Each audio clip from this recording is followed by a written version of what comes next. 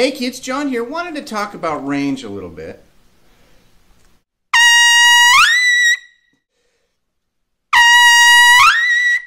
Okay, this is my Stomvi VR2 large bell gold plate with a flex mouthpiece that's an S14 and a speed of sound backbore, or a VS backbore. That's my normal commercial rig. This is the first instrument I ever played on. It's an Olds Ambassador cornet. This literally is my first instrument, and it was put in the case in the 70s sometime, and there's the masking tape to keep the spit valve closed. So I played a double C on both. Range isn't about equipment. Now let's get that out of the way. Range is about your discovery of how to create range. Yes, you can play maybe easier on different equipment. You will have to find out what equipment works for you as a player. But when you're trying to increase range, the first thing you should do is work on your range as opposed to going out and buying another instrument or another mouthpiece. What mouthpiece is this that I'm playing on? Alright, it's a Stomvi prototype, it's the only one like it, cornet mouthpiece with approximately the same basic setup as a 3D, as like a Bach 3D. It's not shallow. Equipment, out of the way. What are we doing with range? Range is about controlling embouchure, controlling your buzz, and controlling the airstream. All these things come together, and learning to support the buzz with both the airstream and the embouchure is the key to you learning to play in the upper register. Airstream is very important here. I advocate that the tongue moves in the mouth when you're going up and down. If you look at a video that's out on YouTube, it shows an x-ray of a trumpet player playing, and they're sitting as a profile and they're playing. Even though they're slurring, you will note as they activate the beginning of each note, the tongue moves. It arches in the mouth, even though they're slurring. Ha, ya, ya, ya. The tongue doesn't stay at that position, but it did arch for a second and activate the slur. If you read the Earl D. Irons book, that book talks about tongue arch. I advocate that as a concept of how we create different pitches. All right? I'm not going to go into in-depth talking about tongue arch because you will have to discover what works for you. There are those that are going to argue that their tongue doesn't move.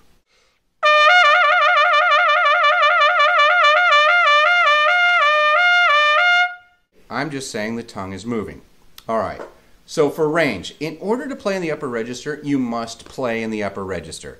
One of the best exercises you can do are lip flexibilities and velocity studies, or lip slurs. Okay? I have an entire video discussing lip slurs. But for the young player, 2 and 3 note lip slurs, low F sharp to C sharp,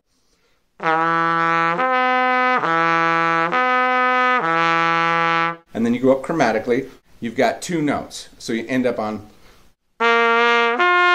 so your G middle staff is your highest note. Then when you add another note above that in the overtone series, you end up on a C. You end up with an octave. Now, if all you've got is a C in the staff, if that's where you're at, you're this young player just starting, and that's the only note you got, go back down and add another note.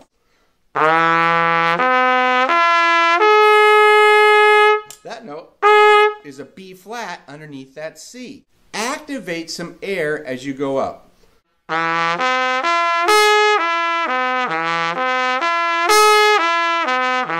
Smack that, and maybe, just maybe, when you get up to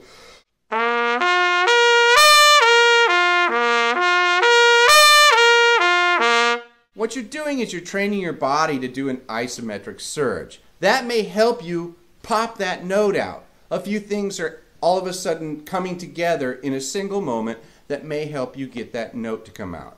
And the same thing can be used in the upper register.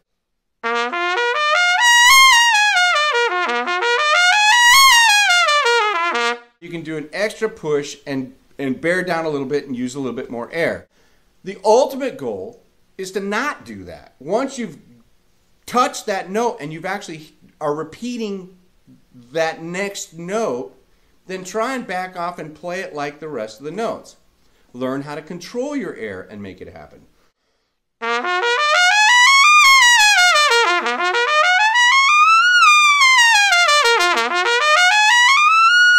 Go to the highest note that you can play and try and activate the next note by using a little bit more air.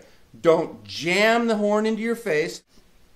Don't do that. The other thing you should be doing is you should be running scales and patterns, different kinds of patterns, up and down as high as you can go. And let's say you've got a high C. That's it. I can play a high C.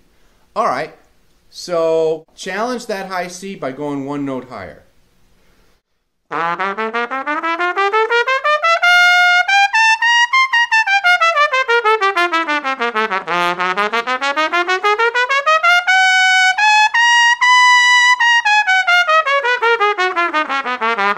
So each scale, play to the high C and then one more note above it, even if it's only a half step.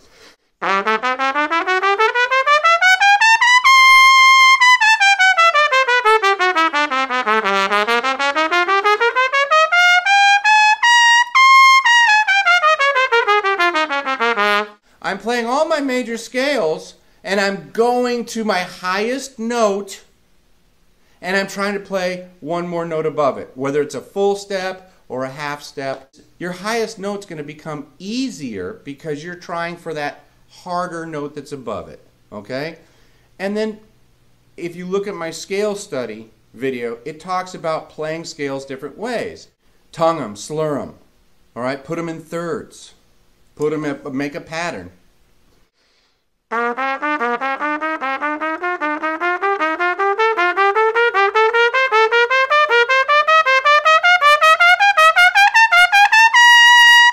If you're an advanced player, take these scales all the way up to where you have your register challenged. Let's say a double G. So if you're on a C scale, take it up to the double G.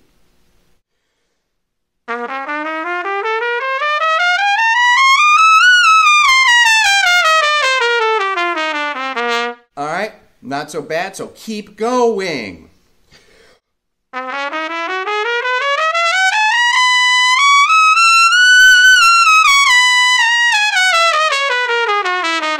Hey, I got a G sharp. Okay, keep going.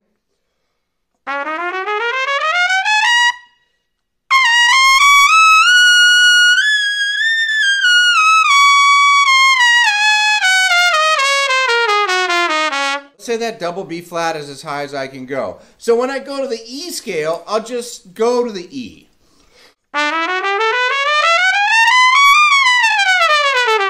And then I'll go to the F. And then I'll go to the F sharp. And then I'll go to the G. And then I'll go to the A flat again. I've already been there once. Now I'm going there twice.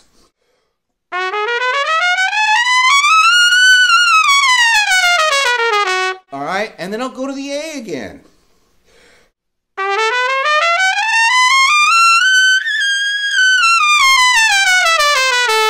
No, it's not pretty. It's a range study.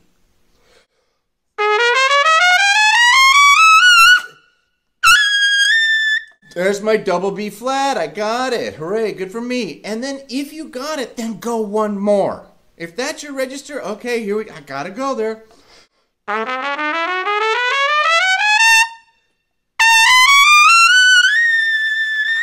Oh, I got the B. I gotta go to a C now. Go until you run out of notes.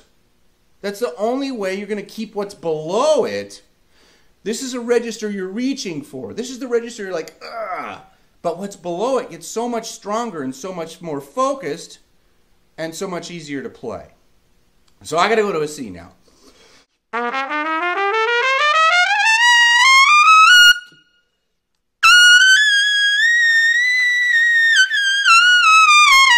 And we could go to the C sharp. I'm not going to bother, okay? Let's not waste time. But I'd go to a C sharp. If I get that, I go to a D, okay?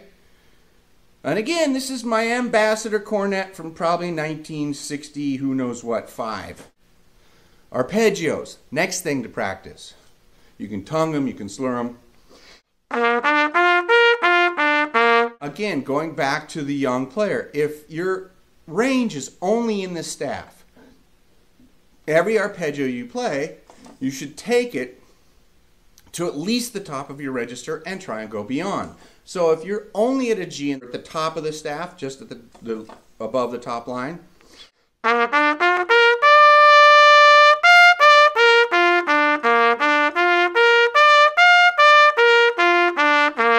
all right, so now we go chromatically.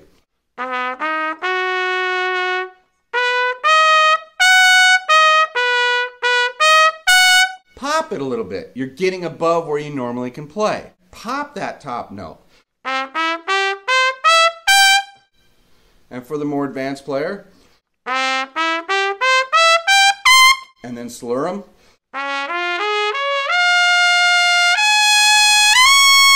I'm starting to activate my air on a note that I know I can play, and then I push towards the note that's the next note that's hard for me to play.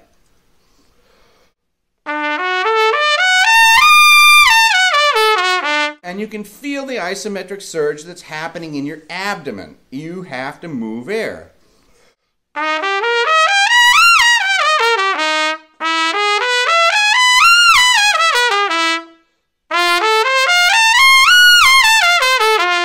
And on, okay? So challenge your range. Challenge your range. Don't just play the same exercises up to the point you can. It's challenging my muscles. It's challenging my focus. It's challenging all the things that I have to do to activate those notes. Okay, so that's arpeggios. Play them out to their logical conclusion, all the way up, as high as you can go. One more thing, chords.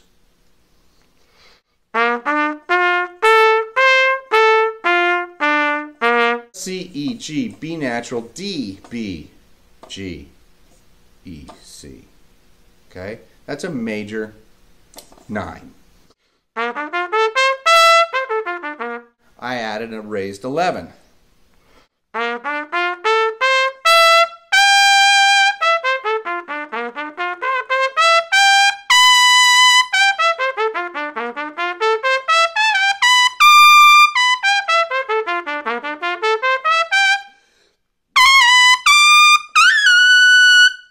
Challenge your chord knowledge as well.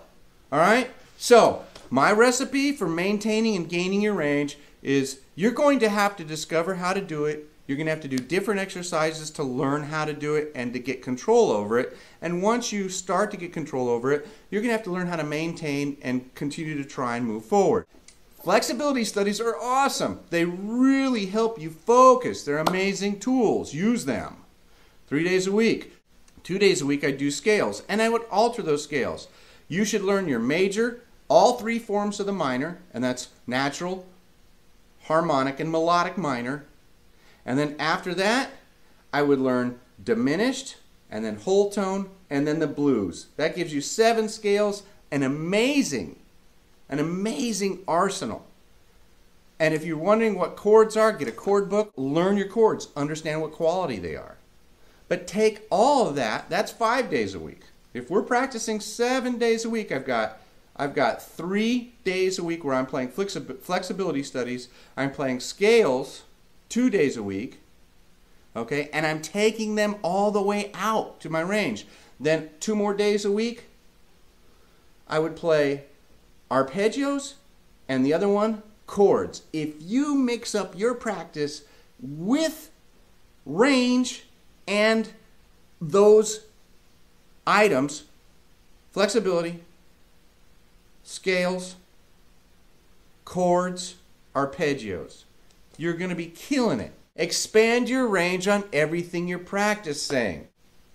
Range is discovery. Good luck. Till next time, take it easy, kids.